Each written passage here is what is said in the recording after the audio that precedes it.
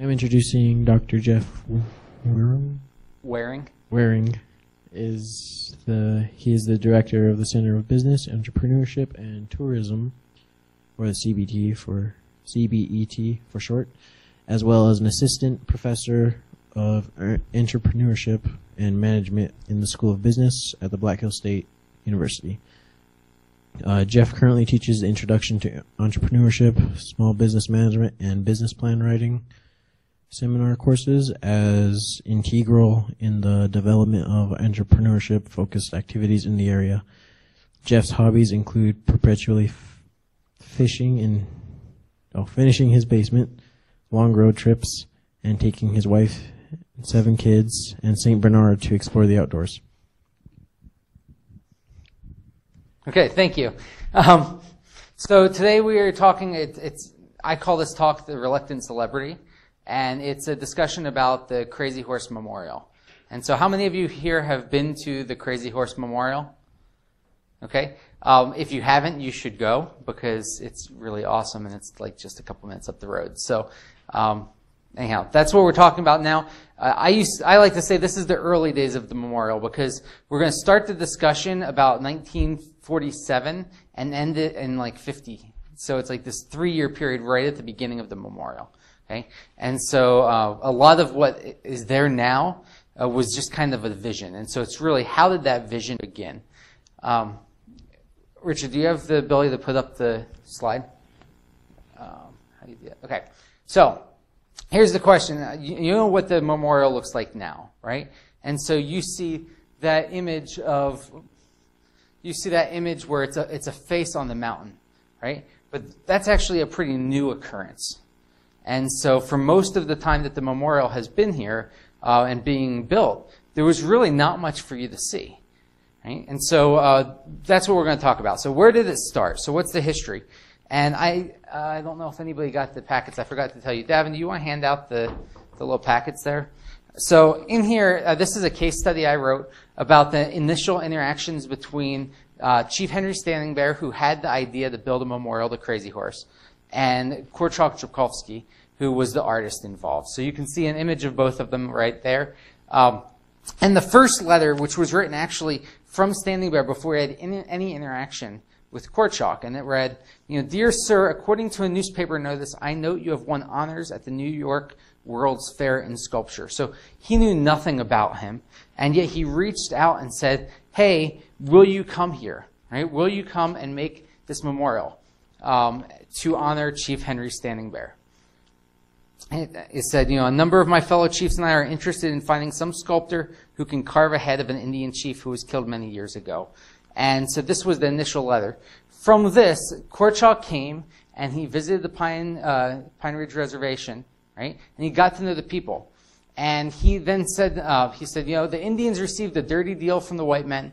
The more I study their history, their traditions, and their legends, the more I am convinced that we, the white men, must do something to honor their name. So Korczak came, and he was an outsider from Boston, right? But he came and he bought into this idea that we need to honor the culture of the native people. This is really important, right? That he actually believed in this, this ideal behind the Memorial Foundation. The problem is, what did he have? Right? So he had a mountain, and that was it. Right? So he had searched around, and Korczak and Standing Bear went around the Black Hills and tried to find an area that they could make this memorial. And this is what they had. It actually was less than this, right? Because here you can see he'd already painted kind of an outline on the mountain. But for years, this is all there was. Okay? So what do you need if you want to carve the largest sculpture in the entire world? What is it that you need? Yeah, you need money, right? And a lot of money. Okay? So you go and you want to tell people, hey, come here, look at this mountain, and give me money. Okay? How many people are going to pay to want to see this mountain? Not too many, right? I mean, that's the problem, right? If you're trying to, do something and raise money through tourism, at least, right? You need something that's worth seeing. And in the eyes and millions of people, to make it worth seeing for millions of people. And this wasn't it. Right? So what's the solution? What? Okay, so you get started and to make some progress, right? Which can work initially, but the problem is you're talking decades and decades, right? So this is the 1940s, and Korczak was overly he had this huge vision that he thought I can get this done in 30 years. Okay, I mean that's a little crazy ambitious, right? But can you get people for 30 years to come and see a mountain that's nothing there? Probably not. Right? So what ended up happening is Korczak became the crazy man on crazy horse. So that was a phrase that the AP came up with to describe this project. It's the crazy man on crazy horse. Right? And so this was, I say, the start of Korczak's celebrity, but he actually was a celebrity before this, right? Because he was a famous artist who won at the New York Fair, and that's how Standing Bear knew about him. Right? But this was his real celebrity related to the project. He's this crazy man. And so some of the articles, this was an interview from somebody that knew him from Boston, from his previous project, and said, he is, although he would throw a mallet at you if you called him one to his face, a genius, almost a throwback to the giants of the old world's glorious Renaissance. Only a rash man would say that Korczak Ziolkowski, the orphan boy from Boston, won't see it through, God willing, to completion. Okay? So you read this type of statement, and what is the focus? Is the focus on honoring the native people?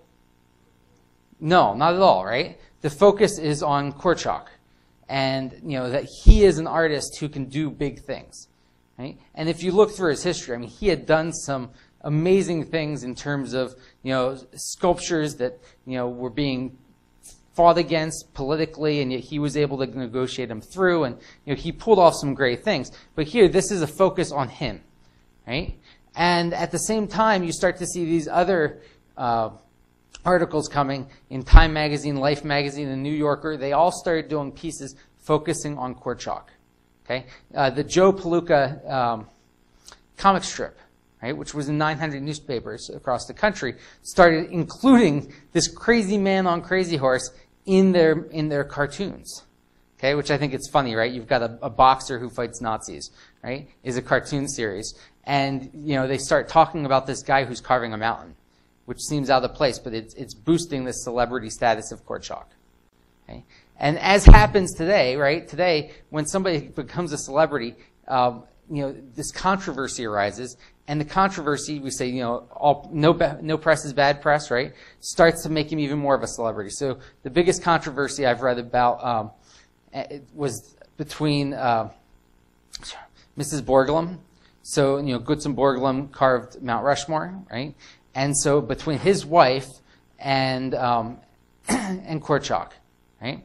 And so this idea that there was some conflict between them, and they didn't have social media at the time, so they wrote letters back and forth to each other in the newspaper. So they'd include these letters in the newspaper, and it was actually between Mrs. Borglum and Mrs. Ziolkowski. So Dorothy, typically. So they'd go back and forth where, she'd say, Mr. Ziolkowski never assisted my husband in any way, right? So there's this claim that Korczak had assisted on Mount Rushmore. He was only there for a few days, but he was there helping for a few days, and so Mrs. Borglum says, no, he was never there. That's all a lie. He's making it all up. But instead of going back and forth, like normal civilized people typically would, they do it on the social media of the day, which is the newspaper.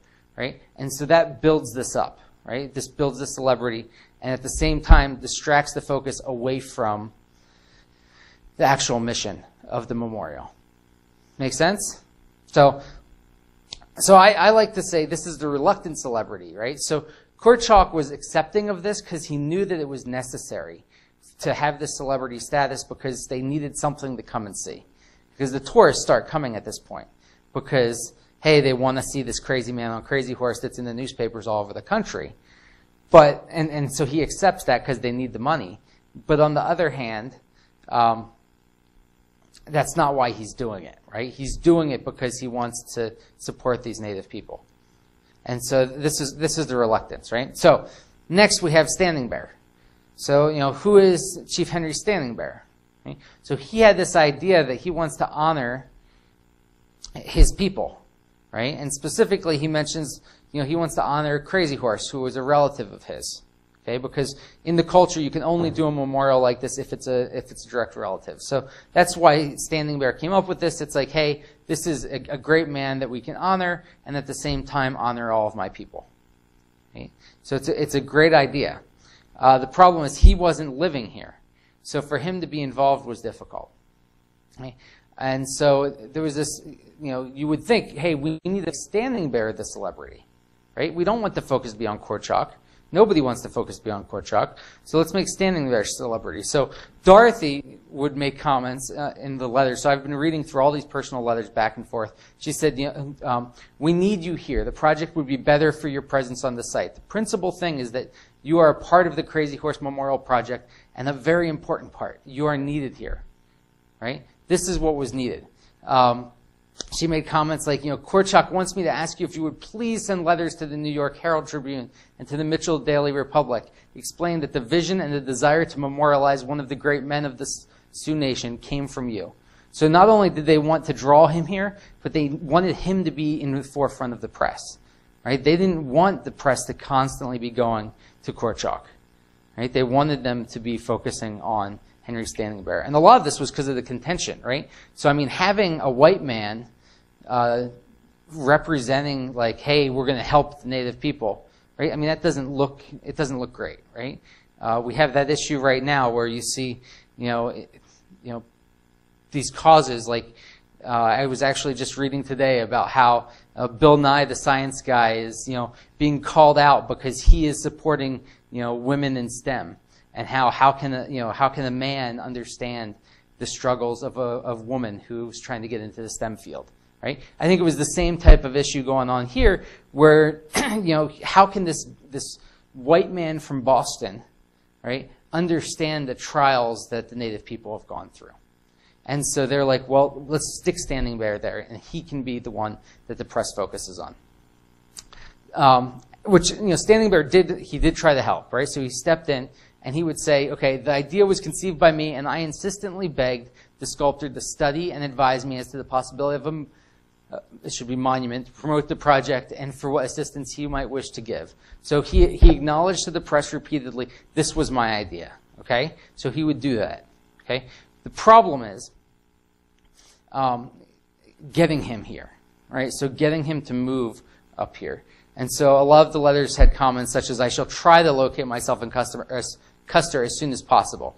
I just want you to understand why I've been so much helpless at times, right? So lots of excuses for why he couldn't actually be physically present at the memorial. And this was the problem, right? So him writing the newspaper was one thing, but when the press came out, Standing Bear wasn't available. And so they went to Korczak. So this is where we can look at the pros and cons. So pros of celebrity, right? So Korczak is becomes a celebrity and the focus of this project. Right? So what are some of the pros? Yeah, so they're able to bring money in, right? So they needed the resources financially to be able to continue the project. Good. What are some other positives? Notoriety for... Okay. Good. So it gets publicity for the project. Good. Okay. What would be the major cons of having Korczak be the celebrity?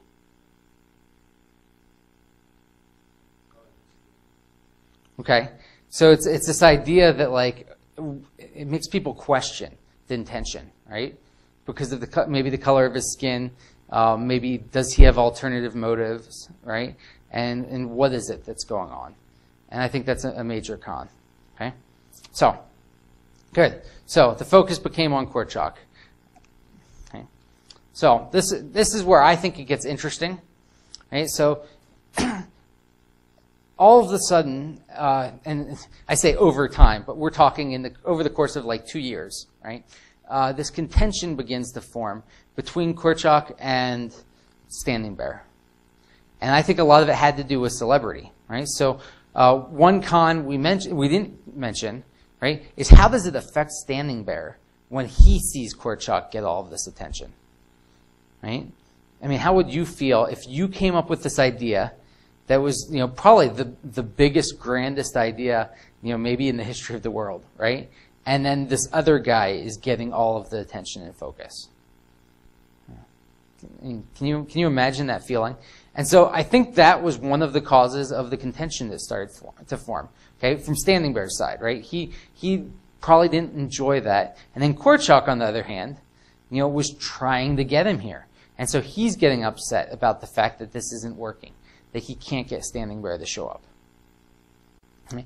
And so the contention starts. It goes back and forth. There's lots of letters. You can feel this building between these two individuals. Okay? So, big open house, right? So they've started making progress. They've got the plan set, and they're going to officially launch this project. Okay, after 3 years, it's go time. Okay? And so, big showy event is being planned. Okay, and Korczak needs Standing Bear to be there. Okay, but he won't commit. He won't commit to coming. He won't commit to coming. And so, what do? If you're in Korczak's position, and you cannot go in front of all of these politicians and all of this media and stand there alone saying, "Hey, I'm a white man from Boston. I'm going to honor the native people. Look at me, right? You can't do that. So what do you do when you can't get Standing Bear to commit?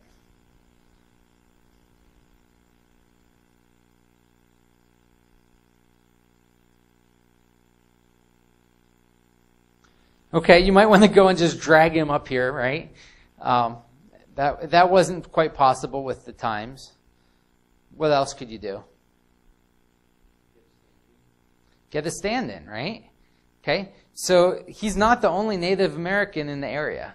I mean, there's a lot. Okay? And actually, a lot who are probably more influential than he actually is.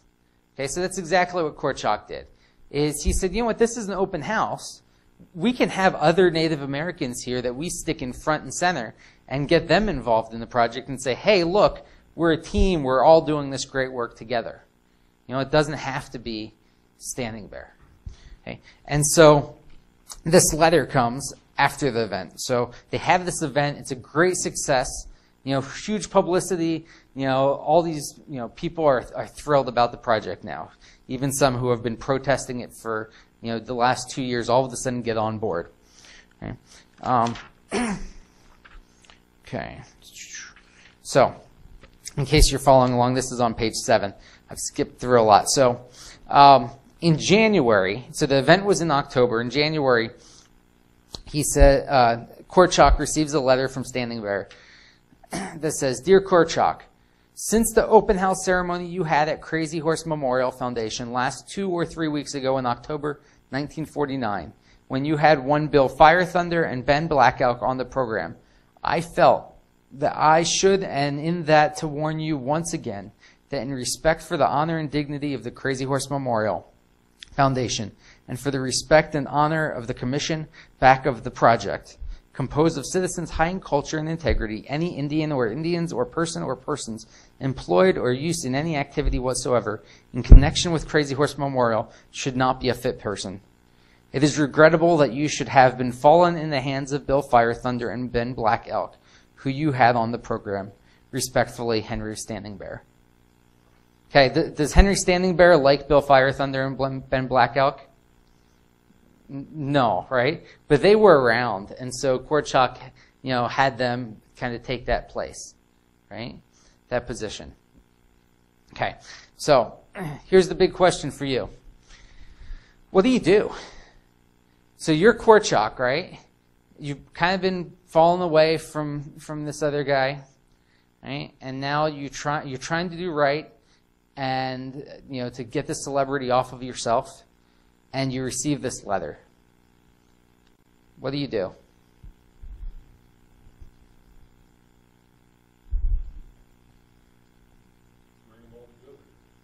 You bring them all together and try and make peace? Okay. Anyone else? What would you do? Cut them out completely? Okay. Okay, so here's a letter, and it's not included in your packet, but it's my favorite letter. So let me read it to you. So this is a letter that Korczak wrote back February 4th.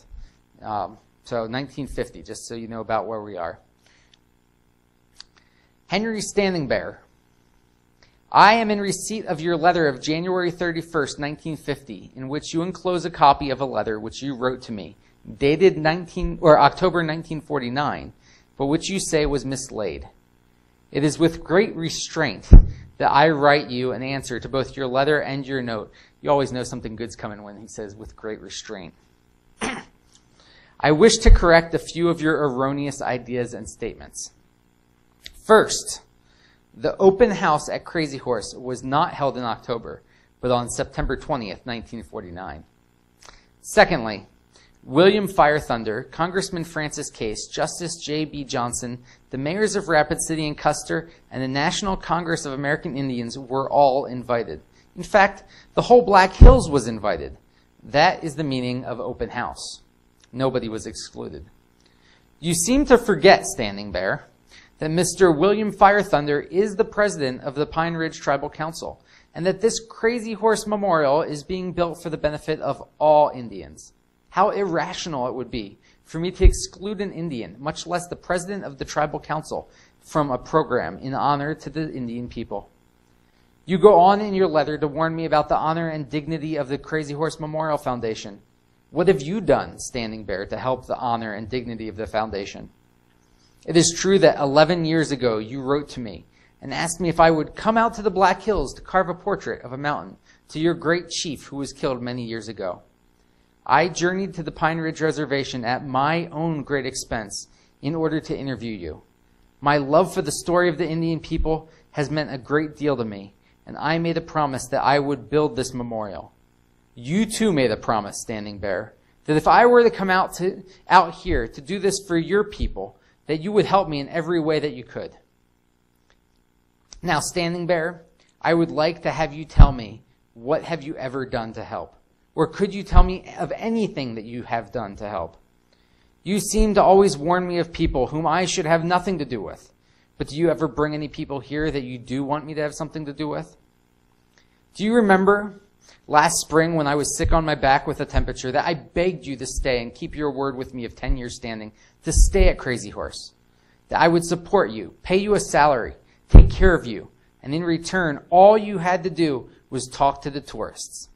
Do you remember what you said to me, Standing Bear? I can tell you. You told me, or rather, you asked me, do you want me to starve at Crazy Horse? That is all the help you have ever given, Standing Bear. That is all.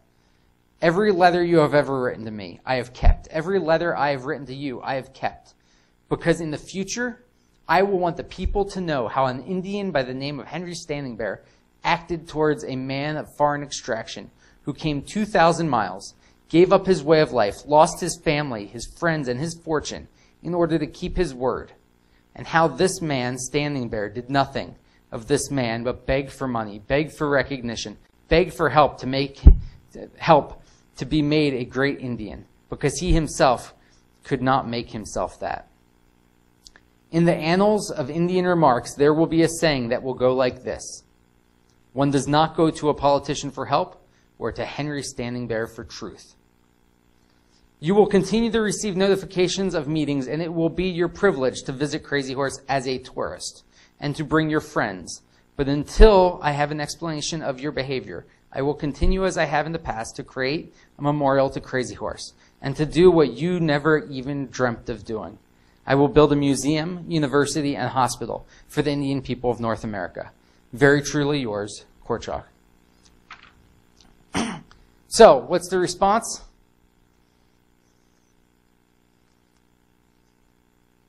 Say, if there's any way to give the middle finger in an email, that's it, right? I mean, it's like one of those mic drop opportunities where he's just saying, this is it, I'm done, you're out. You know, I love that line, you are more than welcome to come as a tourist, right? Even though it's your idea. Okay. So this is the response. Okay? And I go through with my students and we talk about, okay, why was Standing Bear necessary in this project, right? Because he was. I mean, for the initial creation, he gave the sense of legitimacy, right? He gave, the resources in terms of the network, in terms of understanding the native culture. I mean, he was a necessary part. But because of, Korczak wasn't getting those resources, he was able to cut him out without any loss, right? And so the personality conflict got to this point, and they just dropped it, and Korczak was able to bring in these stand-ins, right? So these other Native Americans who could come in and replace him, right? But, so that was the end. That's like the end of their relationship. But it was also the beginning of what the memorial has become today. Okay, so at the end of that letter, it had this really, really cool statement that I think would get missed. But it said, I will continue as I have in the past to create a memorial to Crazy Horse, right, which is still going on, okay, and will probably continue to go on for decades to come. And to do what you have never even dreamt of doing. I will build a museum, university, and hospital for the Indian people of North America. Okay? And so this, I think, surprises some people. Okay? Because if you go up there, I mean, yes, there's a museum, right? Everybody's seen the museum. It's a pretty cool museum, right? Lots of stuff, and beautiful woodwork. I love the ceilings. I just go there and just look at the ceilings, right? So we think about the museum, but we don't think about the fact that, this idea of a university and a hospital. How many of you knew that there's a university at the Crazy Horse site? Okay. And that's not a large percentage of the group here, right? And so I look at this as almost like a third reluctant celebrity, right? But it should be a celebrity. Everybody should know about this work that's been done to build this university up there. And it's not known. So that's kind of where I want to go now, is this idea of like, okay, so why isn't it known? But first, this is just my favorite quote. This was actually, a few years later. But this is Korczak explaining what he sees and why he sees the purpose of the memorial now moving forward, right? He says, a piece of sculpture put on view that has for its sole purpose naught but a figurement of attraction as its goal is not sufficient. Therefore, although the carving of Crazy Horse will be one of the wonders of the world when it is finished, the ultimate purpose of this gigantic work, besides taking its place in history, is to create a university, a museum, and a medical center for the benefit of the Indian people of our country, so that in this way we may give something to these people who have given us so much. Right? And so this was really his vision. And so if we look back on the conflict between Standing Bear and Korczak, it's possible that the difference in vision was maybe one of the key things that caused that to start, right? I mean, they were viewing this very differently. And so, Standing Bear's view was, hey, we are honoring my people. We're looking at the past and recognizing the importance of our history. Whereas Korczak was looking toward the future. And so a very different purpose for everything that was going on up there. And I think it's difficult to reconcile. Right? So you know about the memorial, you know about the museum and the cultural center. Some of you, or now you all know about the university and the medical training center, right? And ultimately, this is what it's supposed to look like. And so, what do we have right now? We have this section here, okay, that you've all seen, and, it looks a little bit different, but it looks pretty similar to that, right? But we don't have, this is all supposed to be a university, a giant university that's going to be on the site someday. And then here's a large medical center, okay? And Korczak was very insistent that there would be athletic fields. He was like sports is, a really important part of your education. So we need to get some athletic, facilities here down in Rapid City, right? So anyhow, so that's the vision that Korczak had. And it's much grander, right, than just a sculpture, okay? And honestly, I don't even think Standing Bear was envisioning a sculpture of that size when he proposed it, right? And so it's just the scale, that they're thinking of. Okay. So here's the museum. You've all seen the museum, the cultural center, right? Great place to take. I like to take my kids so that they can see how the work is being done with all the crafts, Okay? But then the Indian University of North America, that people don't know about, is actually relatively recent. Okay? So Native students have the lowest college enrollment and graduation rate of any minority in the country. Okay? And I mean, it's abysmal. Right? I have seen estimates as low as 6%. And it's, I mean, just horrible, right? So, this is a people that need help. These students need help. So in 2008, the board of directors, pushed by Ruth Ziolkowski, who was Korczak's second wife, decided, hey, we need to make this university portion of Korczak's vision a priority, right? So he had this huge dream. We have to make this a priority and make it happen. And this was just in 2008. Okay? And some people have said to me, she just wanted to see it done before she passed because she was getting old too. Okay? And so, they said, how do we do this? And this is what I think is great is they were deliberate about it and said, we can't do it on our own, right? We have expertise in making giant sculptures, but we don't know how to run a university. And so they went out and they solicited proposals for partnerships. They knew somebody had to partner with them. And so they had a bunch of existing universities and other organizations send them proposals of what they could do. And they ultimately went with USD, which I think makes sense, right? So they went with the proposal by USD. And in 2010, so summer of 2010, so 2 years later, they started up the program and actually had a cohort of students come through that summer. That just blows my mind that in 2 years, can you imagine starting a university program in 2 years? It's kind of a crazy thought. Right? To make this happen, obviously needs lots of money. Right? I actually think this was a huge positive move. Because, you tell people, hey, we need more money just to carve a mountain. And who wants to keep giving millions of dollars, right, to carve the mountain? But, so they get this, $20 here and there from the cars coming in. But if they do something like a university, all of a sudden you can go for big donors, right? So Paul and Muffy Christian, they gave $5 million to kick off the program, just right away. Denny Sanford, built the res hall, and so he built the dorms for the students to stay in, which I think they actually look pretty too because I like the wood, right? And so they were able to get these two people to really put in a lot of money just to get it jump started really quick. They were able to set up, we have a campus center, we have classrooms that they could get in, and they could just get it started in 2 years, which is incredible. Okay. So what's the focus? So the focus is really let's prepare these students for success when they get to a traditional college.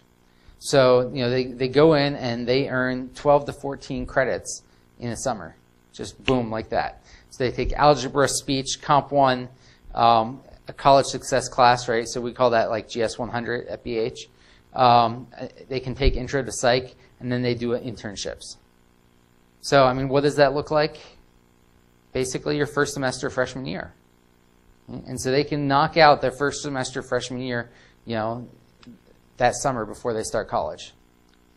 Okay? Computers, success strategies, heavy advising, right? Focus is on let's help these students to be successful. And so they have heavy advising that goes through, teach them life skills like etiquette, right? That I think a lot of students now don't get. And there you go. And so that's what they did. They created this program, right? And I think that it needs to be publicized more. I think we need to get the word out more about this. So far, they've had 189 students complete the program and go through a summer program. They can do 32 freshmen at a time, and then they have 6 students at a time that come back for a second summer. Okay? And they cap it that way. And they also cap it, they don't want it to be more than 90% native students. Because part of it is they want to have this interaction, And so that's just how they've arranged it intentionally. Again, it's all intentional. So far, 83% of the students who have gone through the program are either still in college or have graduated. Okay? And that's enormous. If you think about that, I'm sure that BH would love it if they could get an 83% rate of retention with their students.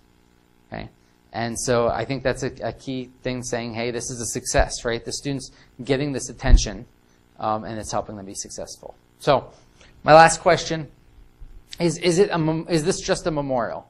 Is that the point, right? What did Standing Bear want? He wanted a memorial, right? But is that what it's become? Is it just a memorial? No, right? And, you know, the idea that way back in 1950, and there's actually some hints even before that, but as early as 1950, Korczak was saying, no, this is not a memorial. It's going to have a museum. It's going to have a university. It's going to have a medical center on the site, right? That's important for us to recognize, that it's not just a memorial. And we forget that when we're just driving down the highway and we pass it. So that's it. Thank you. Yeah? How did the decision come about to not accept any government funding? So a lot of that had to do with, the question was, why not accept government funding? So a lot of people don't know that Mount Rushmore was never finished. And that was largely because the government stepped in and said, hey, we don't want to spend any more money. We're going to stop it at this point in time, right? And so Mount Rushmore is like half done. And it's really kind of sad in my mind. And so Korczak didn't want that to happen. So that was part of it. The other part is this belief that, hey, the U.S. government screwed over the Native people. And so we don't want to have them involved at all in this project. Because, you know, it doesn't make sense to let them take some of the credit when they're, you know, they've done so much ill to these people. Yeah. Any other questions? Yeah. When do you think the memorial will be done? You don't work on it like often, work on it once a year? No, they actually are working on it constantly. Oh. Yep, so they are up there working on it all the time. And you don't see most of what they're doing. You know, because it's like, okay, we're doing this rough carving. And that's actually what was happening for most of the time that Korczak was alive. Okay? So he insisted that the way to do the memorial was to rough cut the whole thing and then do all the finishing work. Okay? But the problem is, right, that doesn't draw the tourists. So when Korczak passed away, his wife Ruth said, we are going to finish the face. And so they cranked out the face and got that done. Okay, and it took about 10 years. And so she just passed away 2 years ago. And so now they're going through again and they're saying, okay, you know, we got the face done and then we went back to rough cutting. Well, now we have to show the progress again. And so now they've been making this huge effort over the last year to finish the finger. And so you can see how you can actually make out a finger, you know, that he's pointing with right now. And they say in the next 10 years you'll be able to see like the whole arm, you know, build out like that. So in the next 10 years, it'll be a big difference.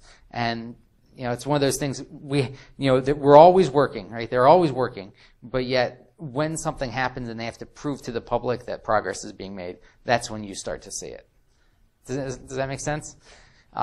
If you follow on Facebook, it's interesting. They're always bragging about the progress on Facebook.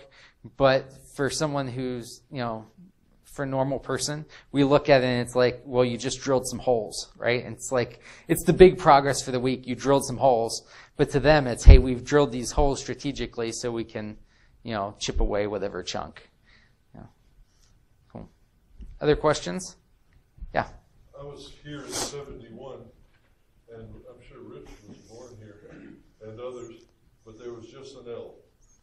It was just an L, and so when I come back 44 years later, I'm pretty impressed. Yeah. You know, and since Ruth passed away, I think a board of directors has taken over. Is that? Yeah. So it's actually there's always been a board, right? But Ruth was really driving it and leading it. And since Ruth has passed away, there's 3 women that now run everything. So there's Monique and Viga, who are 2 of Ruth and Korczak's daughters, right? And then there's Laurie Beckvar, who actually came from USD. She's the one who made the proposal at USD to have the university. And then Ruth begged her to come and take over. And so that's what ended up happening, is you've got those 3 women that all work together to keep the progress going. And so Monique's really in charge of the construction aspect, and Viga does a lot of the stuff with, I think, the financial end in terms of, the restaurant and those things on site. And then Laurie is in charge of university and pretty much everything else. So, yeah. So how much did Standing Bear ever go back after that last letter? I have not found any evidence of him going back. There was one more letter between the two where it was kind of like a making peace type of letter. But Standing Bear actually passed away a couple years later. And so his health really was, some of it was excuses about his health, but some of it was real. His health was declining. And so he didn't really make it back. The kids actually ended up, making peace later on, and which is good. And same thing actually happened with the Borglums. Is once Mrs. Borglum passed, the kids ended up making peace, between those 2 families too. So, yeah. Cool. Other questions? Yeah. What is the financial makeup of the organization now? What do they get in terms of funding from donations versus commission versus, where does their income come from for, the monument as well as the entire entity? Yeah, so the monument construction comes primarily through the entrance fees of people coming to visit. And it's been that way actually all along. And so when you came to visit back then, that's where the money was going if you came now. And what's interesting is because of that, the family wasn't taking any of it to survive off of. Because that was all going to construction. So they've always had other activities that supports the family. And so Korczak survived off of cutting down timber and doing some mining type activities around the area, right? And also I think some cows and stuff. Now the family survives off of the restaurant and the gift shop. So that's actually a separate entity from the actual construction. Does that make sense? Yeah. Okay. Now the university is big donations. So that's mainly going off of donations right now. Yep. Cool. Other questions? I think it's really neat. I have loved to go down there, and I just go through the archives and read these letters back and forth between these individuals, and it's just wonderful. It's like reading a novel that nobody's ever read before, because most of these letters haven't been made open to the public. So that big one that I read from Korczak to Standing Bear, nobody had seen that before. And so I found it in the archive. I guess the librarian had seen it. She kind of pointed it out and said, "Hey, this is a really great letter," right? But it hadn't been known to the public. So, yeah. Is that on purpose? No, it's one of those things where a lot of them kind of just got put in boxes, I think, and where were given to different individuals. And now, as that generation is passing away, a lot of the stuff is getting willed back to the memorial site. And they have an extensive archive and library down in the basement of the museum.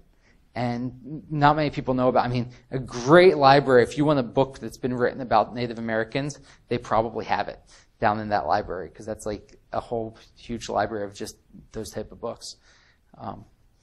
And yeah, nobody knows about it. And they are a little bit, these letters, you can't just walk in off the street and say, "Hey, I'd like to see all these letters."